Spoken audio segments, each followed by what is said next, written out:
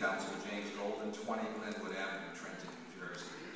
Every time I think about coming up to speak in this forum, I have an internal struggle.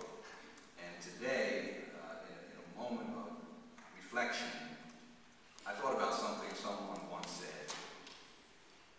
There's a time when silence is golden. Other times it's just plain yellow.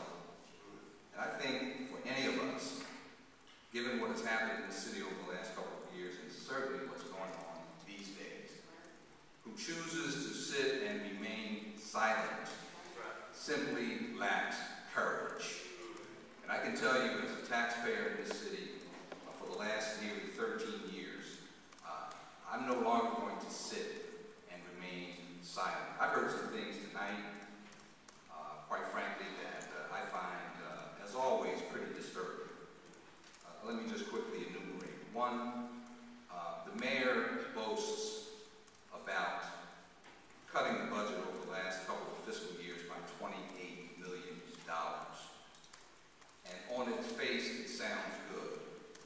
But quite honestly, it's no different than if I got laid off and received a pink slip from my job, coming home and waving that slip in front of my wife and saying, "Look, honey, I just reduced the budget by this amount of money over the next year."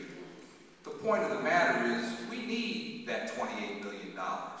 We need the services that money represents. When I came here as police director 13 years ago, we had 373 sworn police officers and a budget of about $30 million. And I went all over the city. And do you know what people were saying to me as I entertained them and listened to their complaints? We need more police officers. And you know what my response was? You can't afford more police officers. That was 13 years ago with 375 sworn and a budget in excess of $30 million. Today we have 105 fewer, or if you want to add the 18 officers, you can do the math. And that's a subject perhaps for another time. The point is, we have blood flowing on the streets of the city of Trenton. We have a third fewer police officers than we had when I first came and that we had just a couple of years ago.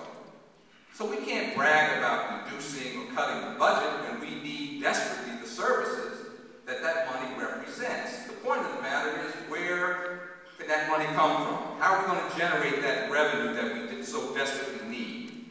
A few other things that I've heard, and I'll be finished. The mayor recently has emerged and through press conferences and press releases has asserted that he is indeed the mayor and that he's in charge. It is unequivocal that he's running this city. That's disturbing to me. I've heard comments, and I've seen it. Well, it's time for the mayor to step up to the plate. Let me tell you, the mayor has had many at-bats and struck out every time.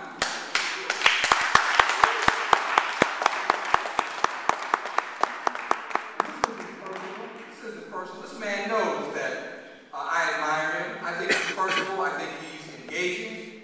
And frankly, I think he's disarming in terms of the business of the city and politics. But as I said from the outset, it's time to be courageous. It's time to be bold. It's not time for friendship and familiarity and all the things that have taken this city down over the time that I've been here.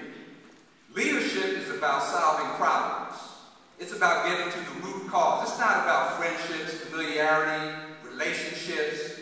It's not about political alliances.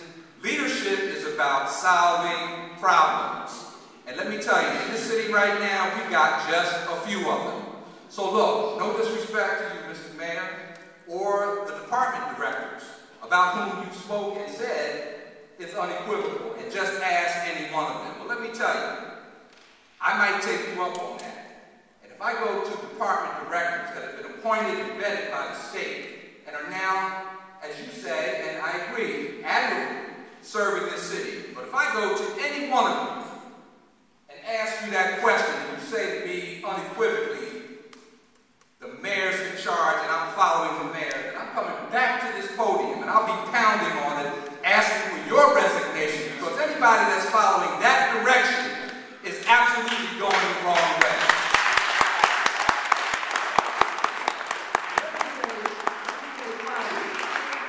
Let me say finally, again, this isn't personal, but you have before you for consideration tonight and again on Thursday to vote a resolution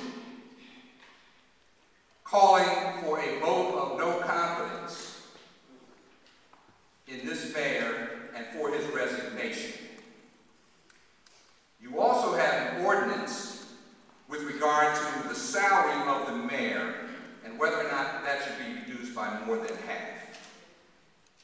And let me say that given what we have seen in this city over the last couple of years, and indeed, when that last at-bat occurred on September 10th, right down the street in the federal courthouse, I urge you with every ounce of energy and inspiration and concern that I have for this city to vote favorably for that resolution and for that ordinance. This city and the people you represent need it, and we need it right now. Thank you.